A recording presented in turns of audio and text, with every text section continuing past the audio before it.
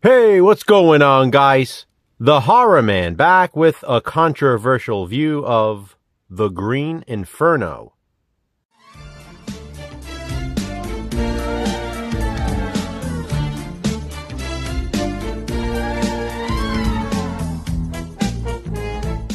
Jason and I started the Controversial View series in April of 2023. At the time, we decisively knew what the first film we'd cover would be. Cannibal Holocaust seemed like the perfect premiere for Controversial View. Now, almost a year to the day, we thought we'd cover a movie that pays great homage to Cannibal Holocaust. Eli Roth's The Green Inferno. Released in 2013, The Green Inferno was Eli Roth's love letter to fans of 70s and 80s Italian cannibal horror. That obviously includes the most infamous of all from that subgenre, Cannibal Holocaust. Just like that early predecessor to which it pays homage, The Green Inferno is surrounded with controversy. First, there's the obvious, the subject matter. It's gory and gruesome and brutal. But if you're watching The Green Inferno, chances are you're a fan of similar films. So that probably won't be so controversial to you. Because of that, I'll focus more on some of the behind-the-scenes controversies. The Green Inferno was the first feature film to be shot in the deepest regions of the Amazon. It's the most remote location a movie has ever been filmed.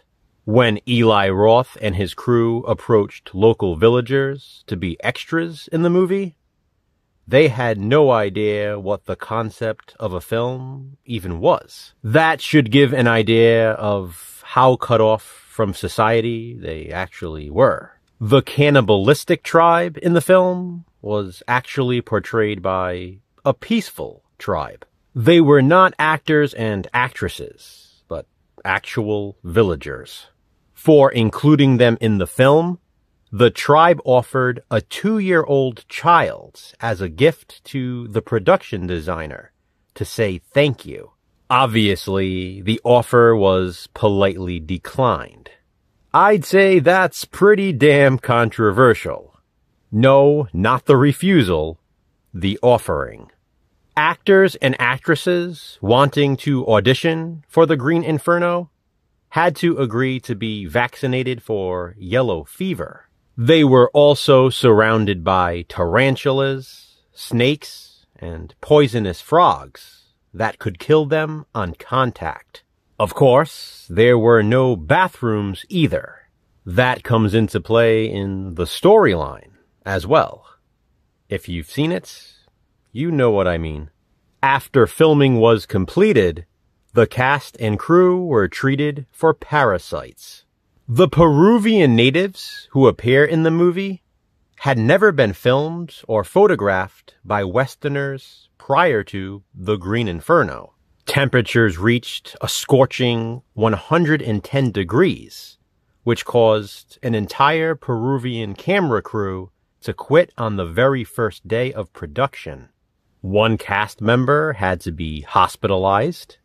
But on a positive note, The Green Inferno does not feature any violence against animals. That's rare for this type of film.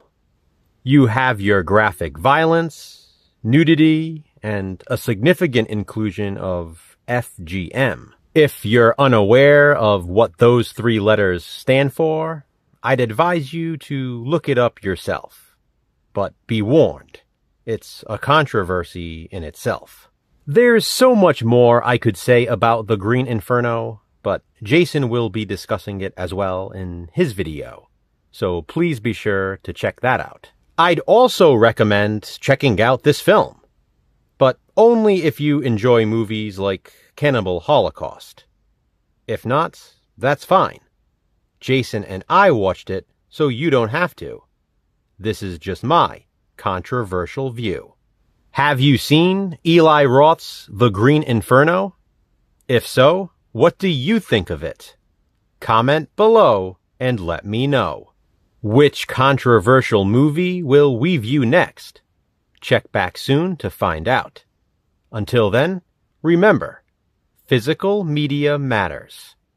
Thanks for watching, guys. Hit that thumbs up and, be kind, subscribe.